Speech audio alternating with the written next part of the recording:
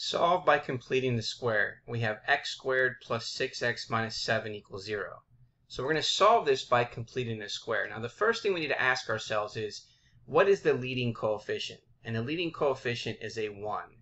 So the first thing we always want to do is divide by the leading coefficient if it's not 1. But in this case, if we divide by 1, it's going to still give us the same particular equation. So right now, we're going to write this out. We have x squared plus 6x minus 7, and that's equal to 0.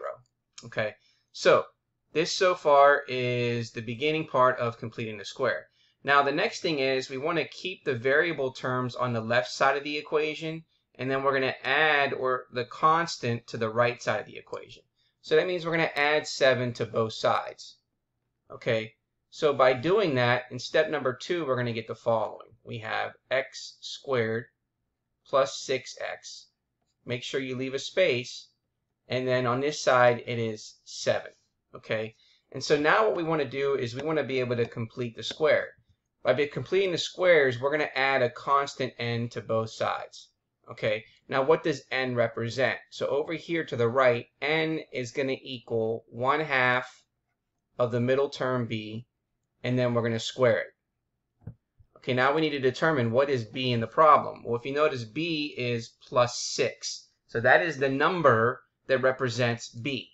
So that means we're going to take 1/2 of positive 6. And then we're going to square it. Now, what is 1/2 of 6? Well, 1/2 of 6 is 3.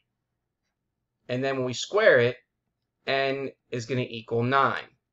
So now what we're going to do in step number 3 is to now replace the value of n to be 9. So we have x squared plus 6x plus 9, and that's equal to 7 plus 9.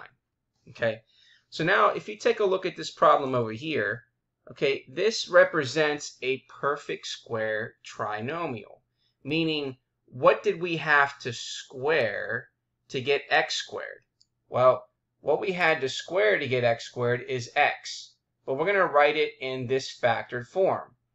What we had to square to get x is x. Okay, what did we have to square to get positive 9? Well, that is over here. This number that we had to square was a 3, and that's a positive 3.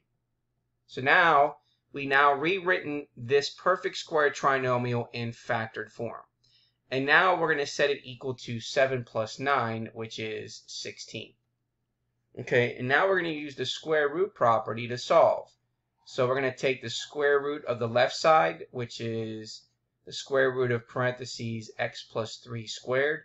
And then we're going to take the square root of the right side. But remember, when you take the square root of a constant, it's going to give you a plus or minus. And if you got to make sure to remember to include that.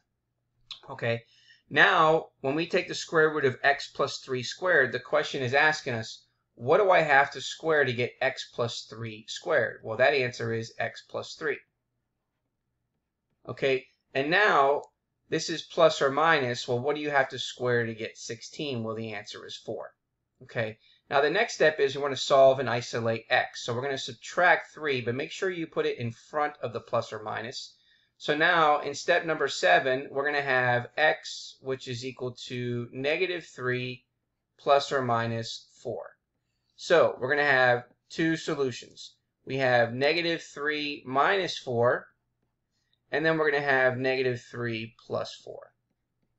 So negative 3 minus 4 is going to give us negative 7, and negative 3 plus 4 is going to give us positive 1. So therefore, in step number 8, we have our two solutions. Our two solutions are negative 7 and then 1. Let's go ahead and check our answer. So we have negative 7, comma 1. Check our answer, and there is our result.